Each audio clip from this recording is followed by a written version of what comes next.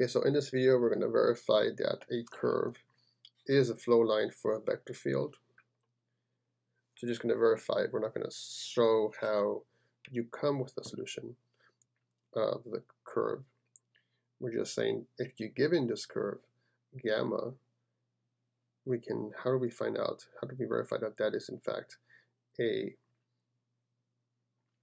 flow line for this vector field given down here. So the definition of a flow line is that gamma is a flow line if the derivative at each point of gamma is the same as the arrow you get from f at that point. So this is what we need to check. So we need to check that this happens. And if it happens, it is a flow line. If it doesn't happen, it's not. So, okay, so let's find who is gamma prime. So on the one hand, we're going to find gamma prime is just I'm finding the derivative of this. So I'm doing it to the product rule in each term. It's e to the t times cosine. I'm finding the derivative of e to the t. Now I'm going to find the derivative of cosine.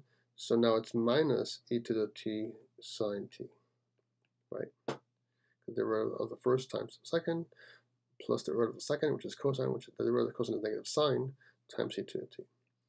And now for the second one, for the second component, it's going to be the same thing. E to the t, derivative is e to the t. And now the derivative of sine is positive cosine, so now it's plus e to the t. Cosine t. So that's the derivative. Fairly simple. Now let's try to find f of gamma.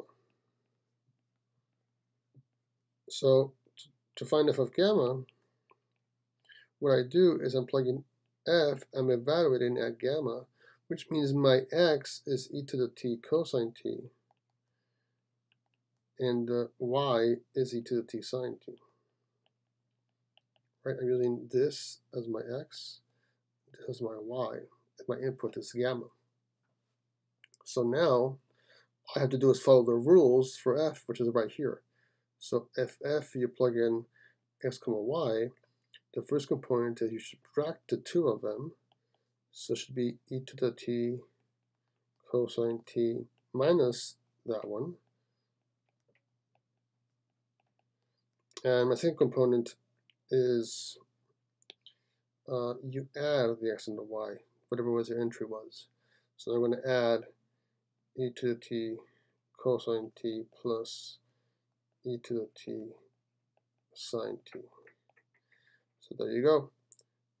This part is exactly this, and this part is exactly this. It's backwards, but it's the same thing. So since we got that gamma prime equals f of gamma, then it is a flow line. Okay, now notice that what I did here, I did not take derivatives here, okay? The important part that here, what I did in this part is I just follow the rules that if your input for f is x, all you're doing is writing x here and x there.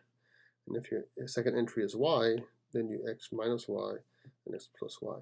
And doing that with the xy here, right, if I draw the colors here, this is my x, stays here, but this is my y. Let me change color for that one. So you get the wrong part, that part is right here.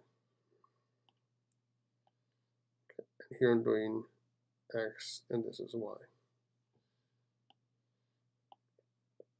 Just following the rules for the vector field, you do get exactly the same than if you took the derivative of the gamma right there.